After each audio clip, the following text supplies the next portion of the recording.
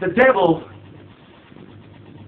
came to Jesus Christ and suggested the way Jesus could get the world on a platter of gold when Jesus was tempted at the wilderness. He told Jesus Christ, it was like was telling Jesus Christ, see, if you can only bow down to me, the world is yours for taking.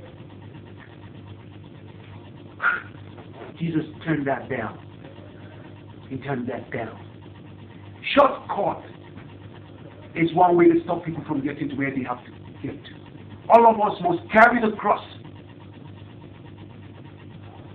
and follow Jesus Christ. There will be persecution.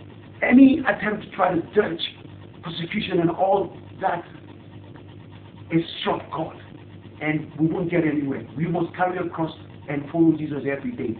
You must go through persecution. Everything that Jesus Christ went through, every child of God is supposed to go through it. Refusing to go through where Jesus Christ, how Jesus Christ made it, is shortcut. Trying to get the world, everything that is yours, through bowing to the devil, is the shortest cut of getting there. There are a lot of people that are prospering today because they have taken the shortcut. Instead of them to bow down to Jesus and wait until the time Jesus glorifies them, they decide to bow and worship in the church of the devil. Worshipping in the church of the devil is shortcut. Worshipping the devil, no matter whatever it is that you're going to get, is a shortcut. A woman whom God had ordained she was going to get to marry somebody, she knew it, decided to take the shortcut. She went to her herbalist and got charmed and married the person.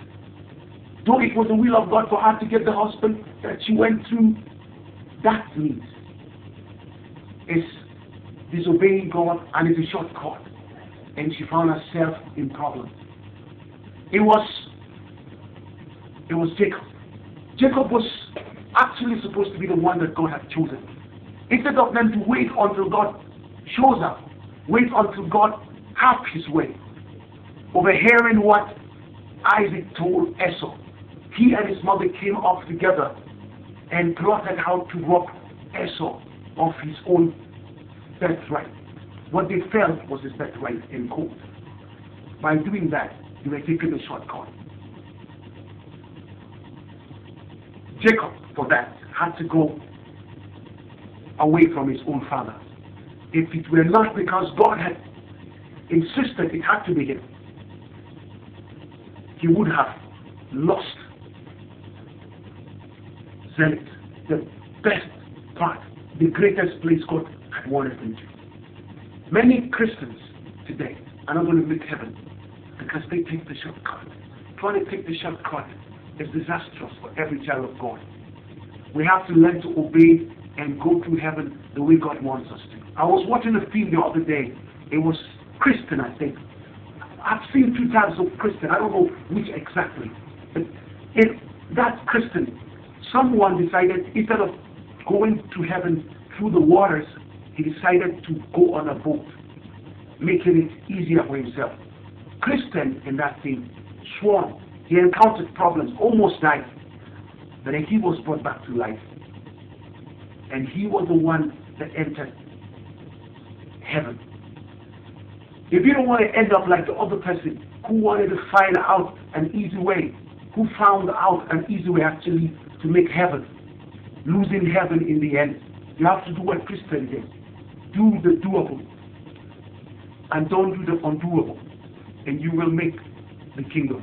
Father, in the name of Jesus Christ, the Son of God, let us not follow shortcuts.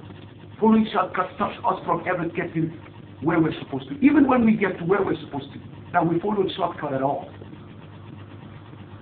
it's not going to give us exactly what we need.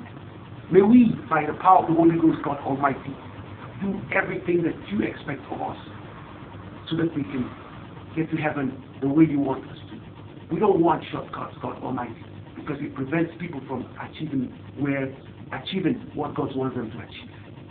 Help us not to follow shortcuts and later on be left to having to follow the long cut. Wasted energy and so many things. In Jesus' name we pray.